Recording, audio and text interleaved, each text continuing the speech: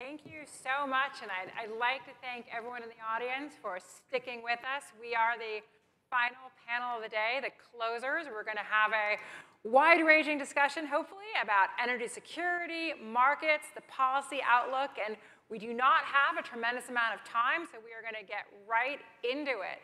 So, all-star panel. A year ago, we were really looking at quite a horrific outlook for Europe with the Russian invasion of Ukraine. There was conversations about a potential even deindustrialization of Europe because of a major energy crisis. In terms of oil prices, people were forecasting potentially $200 a barrel oil on the back of sanctions. And yet, fast forward a year, we look at where natural gas prices are, we look at Europe's ability to build inventory.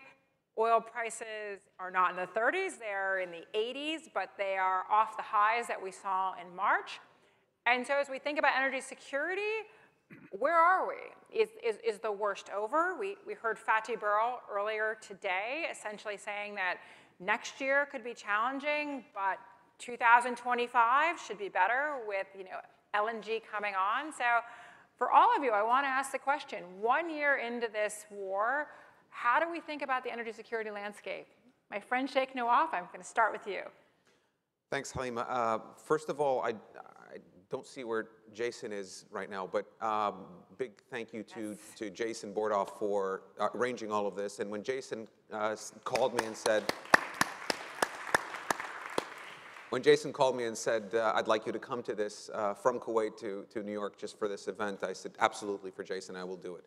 The response to your question, Halima, it's a year on into this new world. We're actually no different than we were before.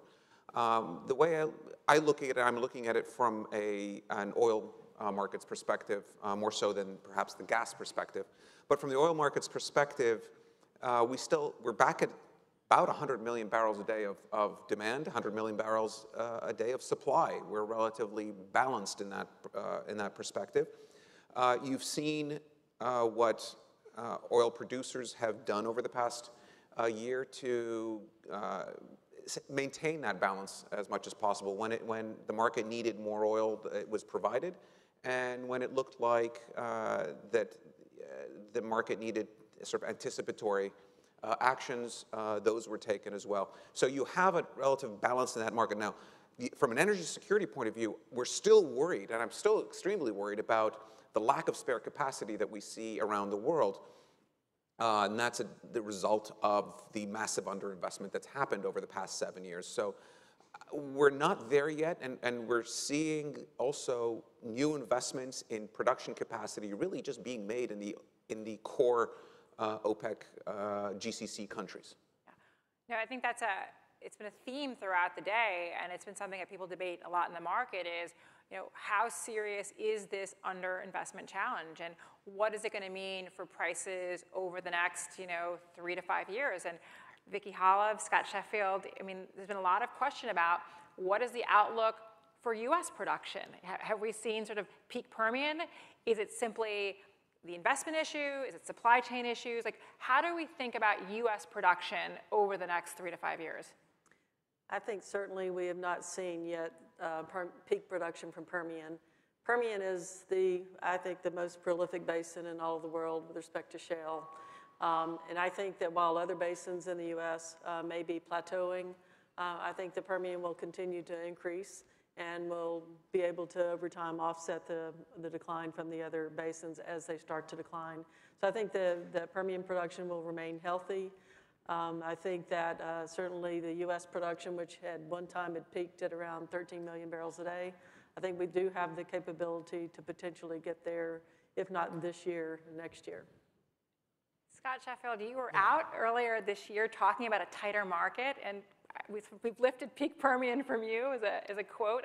How are you thinking about this?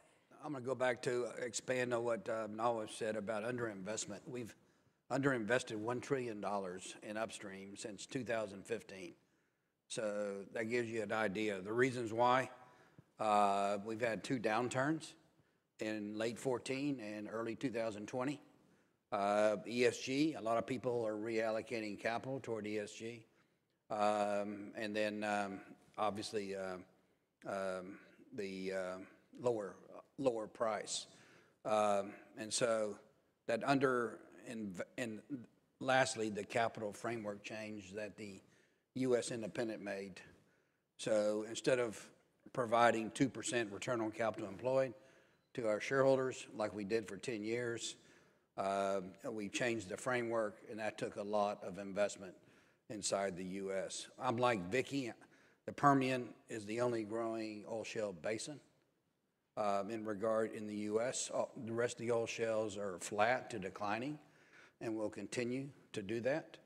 And so we were already going to get into a tight market, in my opinion, even before the situation a year ago.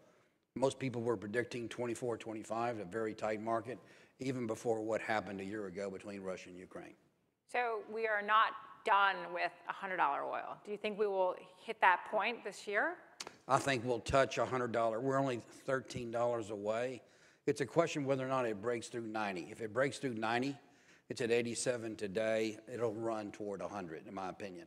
And we'll see something between 90 to 100 for a while. Sharif, we were together in Saudi Arabia 1 week before the Russian invasion of Ukraine, and we actually had, oil prices 90 at that point.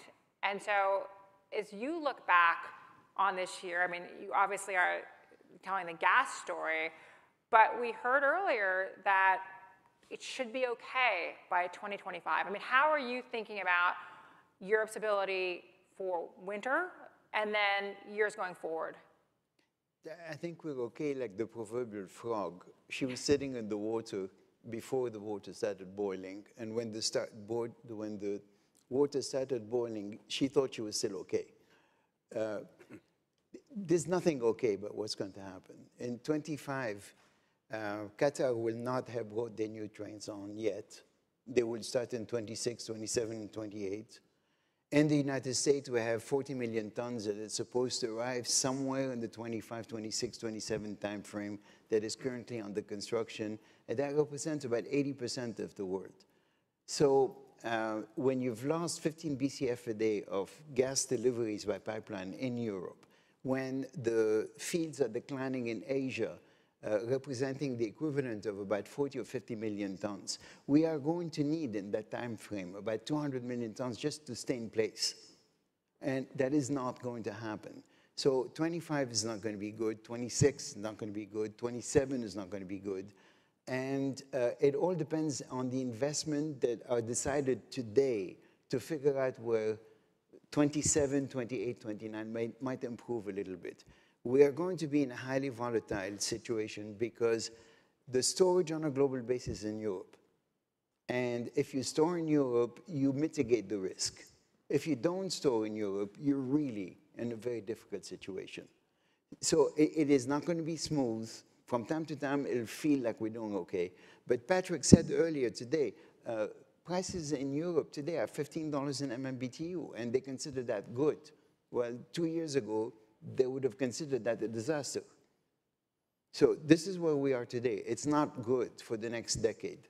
And I want to, just as a follow-on for that, I mean, given where natural gas prices are now, what is going to be the impact for those investment decisions based on the sort of lower price environment we're in right now? I think the fundamentals are telling you should invest. But the business model to invest that much money in infrastructure at the moment doesn't exist. So if you look at all the things you need to do simply beyond the upstream investments that are required, if you need the liquefaction facilities, the ships, the receiving facilities, the ability of building pipelines from wherever the supply is to the coastal areas to put it on the water, or if you need to do very long pipelines, all these investments are infrastructure investments that, generally speaking, the actors in the business don't like doing. This is not their strong point. They like to drill wells and produce well. And they are sometimes in the downstream and they like their refineries. But they don't like the infrastructure investment. And so they're not inclined by nature to do so. And the companies that do so today don't have the means to do it. The utilities on a global basis don't have the ability to build it. So at the moment we're looking, I mean, I was talking about it earlier, said, I've heard all day today, we are going to invest in this, and we are going to invest in that, and we are going to do this. Would somebody please tell me who we is? Because I know what Vicky's going to invest in. You? Can we talk after the meeting? So shaking up, I'm actually going to bring it back to you because we have national companies. You're the representative on the stage, and who has made the biggest profits from the rise in oil prices? National companies. And so the question is, are we looking at a landscape where the national companies are going to be almost the last one standing because of the low emissions, low cost, willingness to invest? Precisely because of all of those. And right now, because we are the lowest cost barrel in the world, we're also the lowest carbon intensity barrel in the world. We are going to continue to invest to maintain both of those positions. After 85 years of producing oil and gas in Kuwait, our fields are starting to age, and we're going to need additional energy to produce the same barrels of oil that we're producing right now. So the challenge for us is how to produce those barrels in an environmentally friendly manner. We're making those investments through using solar to power our facilities, through using CO2 that would be otherwise dissipated into the atmosphere to use it as enhanced oil recovery techniques. We're doing all of that because we will remain, if you say the last barrel standing, I usually just say the last barrel on Earth will be produced from our region. And that's because throughout this energy transition, however large the pie for energy grows, there will always be a wedge for oil. We will invest to make sure that our oil is the one that is produced in that wedge. And you find that only really in responsible producers like KPC, who will make investments of billions of dollars for to maintain spare capacity that ultimately may not be used right now, but will be used during supply disruptions or as needed. Well, since you opened the door on spare capacity, I have to go there on the OPEC question. We've seen first the big OPEC cut in October, 2 million barrels. We just had what has been described, not a surprise to you, as the OPEC cut on Sunday, the 1.6 collective OPEC plus. How do we think about that in terms of market management, about building back spare capacity, potentially providing the price incentive needed by other producers around the world? Like, how should we think about, from your standpoint, that production decision? I think the best description of that is producers acting responsibly. What happened in October was, and I used this in my initial remark on anticipatory actions. This was an anticipatory action by OPEC and OPEC Plus, looking at what was expected to happen on softness in terms of demand during the period after October. The doom and gloom prognostications of what might happen, you'll end up with $100 oil very quickly and beyond that, did not materialize precisely because OPEC was right that there was a softness that materialized over time, so that production cut actually maintained the balance. The idea for all of these actions was to maintain a balance between supply and demand and keep the market as stable as possible. So that was that. Over the last week as well, there was continued concern, not so much from my perspective, not so much as on Chinese demand, because I see that really as quite strong and robust, but demand in other places around the world. And by the same token, our position with our customers has always been, when you grow, we grow with you. We are business partners together. We have been in this relationship for decades. So this isn't a one-off transaction where we try to make a quick profit over something and then lose a business partner that we've developed for decades. We do this so that we can maintain the demand that they continue to exhibit, and also for us to supply and provide a fair return to our shareholder, and essentially a fair rent on the natural resource of the state. Now, this morning we had Secretary Granholm here, and this question is for both Vicki and Scott. There has been so much discussion in the financial media about the relationship between the Biden administration and the U.S. oil and gas industry, and about what is perceived as a difficult relationship. And if I could ask you, what are you concretely looking for from the administration when it comes to energy policy? Is it permitting, infrastructure? Like, what is the nature of the ask of the administration? Well, I think there's a lot that we need from the administration. First of all, though, I'd say that Secretary Granholm has come to CERAWeek 3 years in a row, and you can tell that over the 3 years, she's really gotten into the details of what it's going to take for us to be successful as a country and to do the things that we need to do to ensure that we do have energy security over time. And she clearly said this morning that permitting is one of the things that's top of the agenda for the Department of Energy and for the president. And I am fully on board with President Biden's goals and his ambitions around what our emission reduction should be in the United States. So there's a lot of common ground here. And the enthusiasm that Secretary Granholm brings to new technologies, that's what it's going to take for us to achieve the goals that we need to achieve as a country. So having those, the commitment to technologies, leveraging her department, enhancing her staff, and getting it structured so that we could implement the benefits of the IRA bill is critically important, because otherwise we would be very, very much slowed down. So she understands what it takes to get it done. She's taken the measures to do it.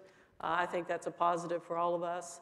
I think that the thing that's lacking now is the permitting, well permitting on federal lands. And I think that process is taking way too long. And I think the other thing that needs a review is the Class 6 wells that's going to be required for sequestration. And that's, again, well permitting. So those things have to happen. They have to happen faster. And we can't let other auxiliary permitting issues slow down the drilling process either. And so there's a lot of things around permitting that I think both sides of the aisle agree needs to be improved. We just got to make it happen. Scott? I'll probably be a little bit harder than Vicki was. But if you go back 2 years ago, they wanted to ban fracking, wanted to ban all drilling on all federal leases.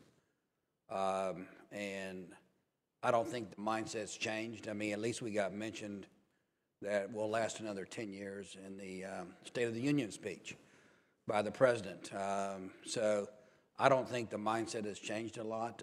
I think they realize they need us now because of what happened in Ukraine. If it wasn't for Ukraine, I still think they generally want to stop all fossil fuels, in my general opinion. And so we need an administration that will accept all forms of energy. I've stated and I've testified we need nuclear, we need alternative energy, wind and solar, and we need hydrocarbons. We need an administration that supports all of those and the infrastructure that we need to implement all of those across the board. Sharif, I have to go to you on natural gas. When the administration came in, there was a question about the role of natural gas in the transition. Is it a transition fuel? Is it a fossil fuel that needs to stay in the ground? Do you think the war in Ukraine has settled the role of natural gas in the transition? Well, first, I thought it was settled 5 years ago. And 5 years ago, I was told that I was green. And then 4 years ago, I was told, no, I was brown. So it's confusing. I feel like a chameleon. I keep changing colors all the time. But right now, we're back in a set where, yes, because of the invasion of the Ukraine, we're sitting in a situation where natural gas is absolutely needed. Unfortunately, it took, before the invasion of Ukraine, very high prices in Europe to start triggering a realization that we were short natural gas on a global basis. And when Europe started hurting and there were warnings of potentially very cold people where actually Tom Friedman coined the sentence, eat or heat, where England was having to make a choice between those two. And it took that issue to arrive to Europe for people to take consciousness and say, okay, there's a problem. And that's when Europe started putting in question their assumptions and saying, okay, if we've confronted with civil unrest in Europe because we have to make choices that are very difficult, do we need to reconsider what natural gas is going to be and what role it's going to play in the energy future? And then the Ukraine happened and everything got compounded. So right now, yes, we have a period of honeymoon, if you will. Let's see how long it lasts. So switching gears, I want to talk about the technologies and the investment that will be needed for the key transition technologies and fuels. And Vicki, there has been a lot written. There was a Wall Street Journal profile of you, of your decision to make the big investment in direct air capture. Can you sort of walk us through, how you made that decision, how you think about this technology becoming commercially viable? How important has the IRA been for this technology? Well, we have been working on trying to get anthropogenic or atmospheric CO2 to the Permian, more of it, over the past 12 years. So this is not something that just came up a few years ago. We've been working this strategy for a very long time. And we tried for years to talk to industry about capturing anthropogenic CO2, but we were having those conversations at a time when emissions weren't top of mind for hardly anybody. So we then came across some technology that Carbon Engineering had developed and realized that the direct air capture was the pathway where we were able to control our own destiny, build those anywhere we wanted to, anytime we wanted to, and at the volume that we needed. So we latched onto that technology to ensure that we have the capability to get more oil out of our reservoirs. And as Fatih Birol had said earlier, part of the key to the climate transition is ensuring that you produce the lowest carbon intensity barrels possible. And in fact, with atmospheric CO2 or anthropogenic CO2, it's actually possible to produce a carbon neutral barrel of oil or a carbon negative barrel of oil, depending on the efficiency of the CO2 in the reservoir. So that's not greenwashing. While some environmentalists think that it provides us the capability just to continue to produce more oil, demand around the world will be what it is, demand. We don't control demand. If we could, we would try to help people realize that conservation should be a part of the discussion too, and trying to minimize the hydrocarbons that we need to use. And there's not a lot of that happening around the world right now. So this gave us the capability to, with our conventional reservoirs in the Permian, we can get up to 70% of the oil in the ground, whereas with primary from those same reservoirs, primary and water flooding, we were only getting 40% or less. In the shale play, which the U.S. now has a lot of, we can increase our production, our recovery from 10% to potentially almost double. At least we've tested it to 18% recovery. So the reality is that not only does this enable us to produce lower carbon barrels that can be used in aviation and maritime, and these are the same as what you would call sustainable aviation fluid. This is actually better in our view because it's cheaper, it will be more abundant, and it's essentially the same sort of emissions, which we offset with the initial injection of the CO2. So it's the right thing to do for the climate transition because otherwise, the models I've seen, the world cannot afford the transition that most people think needs to happen. It just can't afford it. So we have to use this technology. Another technology we're using is net power, we've invested in, we're developing. We'll build the first one of these in the Permian here in the next couple of years. We're building direct air capture today. And it will be the largest direct air capture facility to be built in the world when we get it online. It'll extract 500,000 tons per year from the atmosphere. Also, it requires emission-free power, net power, which I was about to describe, combusts hydrocarbon gases with oxygen, which instead of air, which eliminates the volatile organic compound emissions and captures the CO2 as a part of the process. The CO2 drives the turbine, so capturing that CO2, it can then be used in oil reservoirs as well. And just as a follow-on in terms of like financing this and bringing down costs, like how essential is carbon credits to making this commercially viable? Carbon credits are important because actually what solidified our decision to do this was when Senator Heidi Heitkamp got 45Q enhanced previously. It was her capability and ability to do that gave us our final investment decision to build direct air capture. But the IRA, what it has done for us is give us the capability, the revenue certainty, so that we can actually accelerate the number of these that we'll build around the world. So now, instead of building 70 between now and 2035, we expect we'll be able to build over 100 of these. And that is significant when you think about the fact that for every 1 million tons of CO2 that you take out of the atmosphere, that's the equivalent of taking 400,000 cars off the road.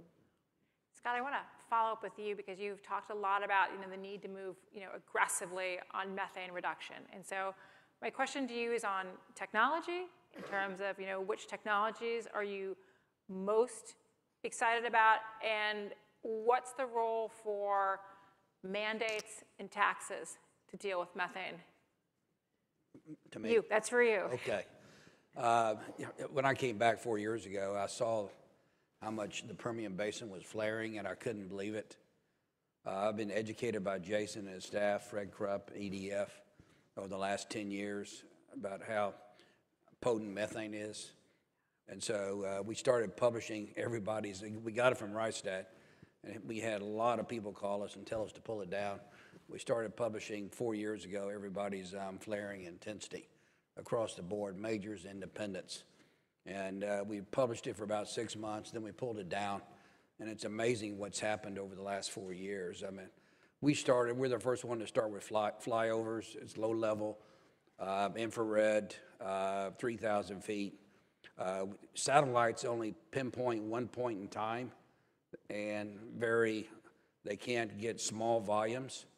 Flyovers was the next thing, and then I think what needs to be mandated is surface sensors.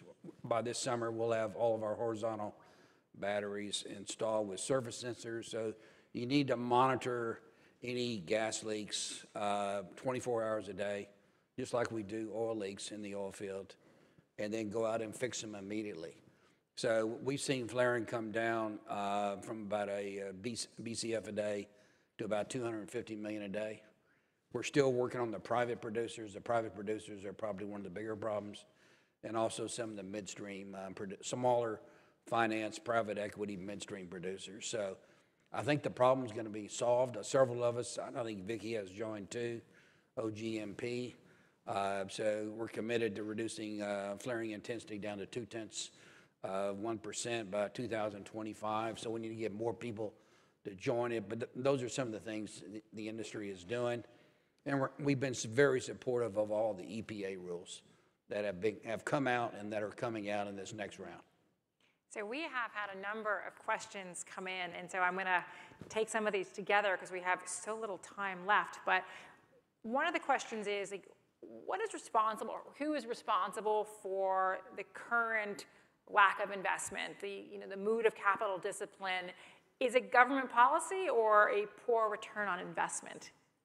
Let's take that question. Or poor vision. Okay, let's go. Yes. I'll start with that. Poor vision, I think. In 2015, as we were talking about it a little bit earlier, when the oil price collapsed, there was this massive underinvestment. I think, Scott, you said it was about $1 trillion? $1 trillion since then, yeah. Oh, so $1 trillion since then. And the world used to discover about 6 billion barrels of oil per year. After that, with exploration budgets completely dried up, it was discovering less than a third of that.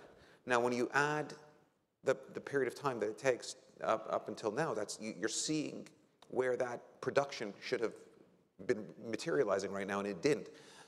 The people were scared of what prices would look like. There was this fear that at that point, the energy transition had not picked up as much as it has today, but there was a fear of where demand was going with oil, and there was this abundance of supply that was coming from shale and coming from the Permian and other places in Texas. We kept saying throughout that process, no, we're going to need every single barrel. We're going to need every single barrel that can be produced, because demand will continue to be strong, it'll continue to increase. There is no replacement for oil. We have to work on decarbonizing the oil that we're producing, but we're not going to be able to replace it completely.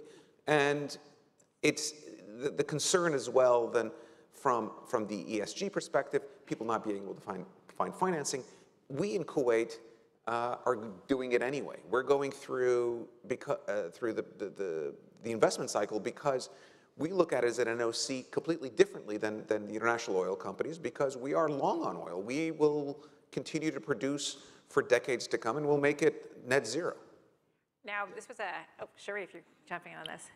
My view is the US shale revolution is guilty, because about 12 years ago, all of a sudden, we cracked the code, and we turned the United States from one of the major importers of hydrocarbons in the world to one of the energy superpowers of the world. And in that process, what we did is what Scott was talking about. Returns on investment were 2%. And all of a sudden, people started thinking, making an investment in energy is not a winning combination. So slowly, the institutions started saying, we don't want to be touching that sector. We went from something like 14, 15%, Scott, correct me if I'm wrong, you're better 16. on numbers than I Yeah. am. Of the S&P 500 to 3% at the low. And that drop convinced most people not to invest in the energy business. And that lasted for 10 to 12 years. So the underinvestment came because of the bad performance. The bad performance came because we took the largest importer and turned it into a very, very significant exporter. That's over. Now the world is caught up, and we need the investments, but we have not come to grips with that reality. So we're now sitting in a situation where we need to go back to the investments of the pre-shale revolution and those levels, and probably a lot more. And the flow of funds is now changed. For a decade, there was $1 trillion a year of transfer of wealth from producing countries to consuming countries. Everybody was running to Beijing and Singapore to get investments. Now they're going. That has now reversed itself. And people who need to figure out where the investment is going to come from is going to need to think about the Gulf countries and Norway. What do they want to do with the money that they're now accumulating? That is a great segue into a set of questions I got even before I got on the stage, was about the relationship between the United States and the Gulf. And Sharif, you set this up so well with the fact that you now have asset managers now making regular trips to Riyadh, Abu Dhabi, Kuwait. There has been a lot about discussion about poor relations between the US and certain Gulf countries. The OPEC cut in October, we saw a lot of renewed tensions publicly displayed, but yet we have partnership on clean energy. If we look at that, the PACE program that was in the US and UAE. Sheikh Nawaf, you sit in Kuwait, you spend so much time in the United States. How do you think about the relationship from Kuwait's perspective? The relationship between Kuwait and the United States is extremely strong. I think it's different for us. We bled together in a war. We fought together. Our liberation in 1991 was due in large measure to the United States and the world coalition that came to our defense. So there is a strong relationship on a security perspective. By the flip side of that, remember when the United States pulled out of Afghanistan, pulled the final troops out of Afghanistan, that could not have been accomplished without the assistance of Kuwait and Qatar and a few other countries in the Gulf who opened up their countries to receive US troops and people coming out of Afghanistan. So that relationship is extremely strong. On an economic perspective as well, the investments that we have in the United States and together with the U.S., with companies working in the Gulf is also extremely strong. If there are differences of opinion along the way, that's perfectly natural in a relationship that has extended for decades and is based on trust.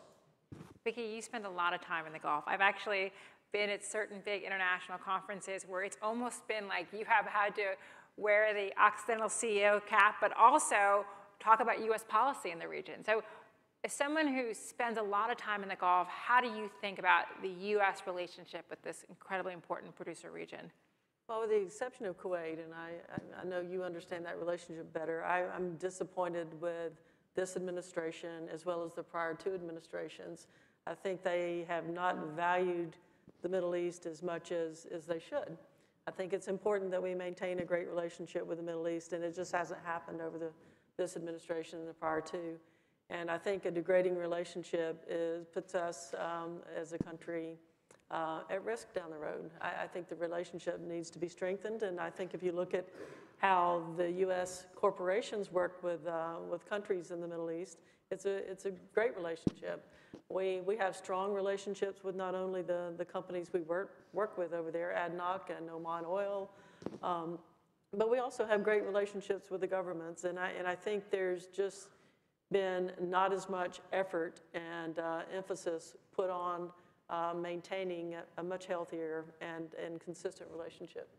We are now down to the final minute of this panel, and we're going to be bringing this whole conference to a close. And I want to steal a question from the always fantastic Jason Bordoff. This is the 10-year anniversary of the Columbia University, Global Energy Center, the summit. 10 years from now, where do you see your companies? And if you don't achieve that, what is the biggest risk to your aspirations for your companies? So down the line, shake no off. Okay, from my perspective, 10 years from now, we will have increased our production capacity up to approaching 4 million barrels a day from our current number of just under 3 million. That means we are maximizing the ability to produce hydrocarbons from Kuwait, but also we will be doing that in an environmentally sustainable fashion. So keeping ourselves at the low end of that carbon intensity curve. By just a token, I mentioned this earlier. A month ago, we were at CERAWeek, and the CEO of one of the IOCs at the time was very proud that his Permian production, and Scott, I don't know what your carbon intensity of your barrel is in the Permian, but he was talking about 13 to 15 kilograms per barrel of CO2 production. He said that's extremely low compared to the rest of his production, which was up into the 40s and 50s. Well, Kuwait's is a quarter of that 13. So we want to maintain that position, and we want to go further down to zero. So we will be moving through that with the type of technology that Vicki was talking about, which is CO2 injection to stimulate production. So we will be producing more and doing it in a better environmentally sustainable fashion. Vicki? In 10 years, I expect that Oxy will be producing more oil than it is today. Don't have a number for you, but we will continue to grow our production. We'll grow it through the use of the CO2 that we'll extract out of the atmosphere and anthropogenic CO2 as well. We'll be not only using CO2 for enhanced oil recovery, which again has to happen, but we'll also be using, sequestering some CO2 for our customers and clients that want that sequestration and don't want to have CO2 used in the reservoir. So our CO2 business and the technologies that we have in our low carbon business will be a much bigger part of our revenue, earnings, and cash flow, and I think it'll be equal to our chemicals business within about 10 years. The other technologies that we have that will support that is not just direct air capture, it's lithium extraction from geothermal water, and it's the net power, it's converting CO2 into bioethylene to help support the products that our chemicals business will produce. Scott, 10 years from now? 10 years from now, okay. I won't ask on it. No, I won't.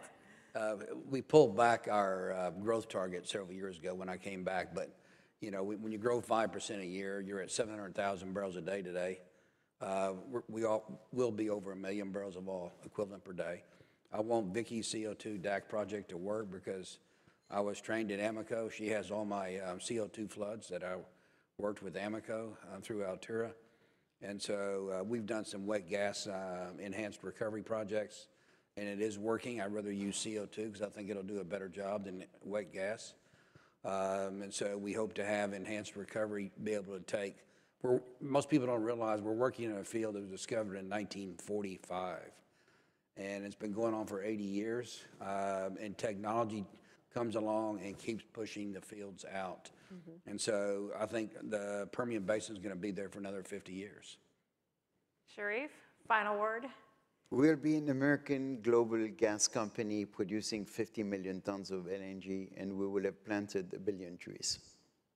So I hope I get the distinct pleasure of being back here in 10 years to see where we are. And with that, I will bring this session to a close and hand it back to our MC, Melissa.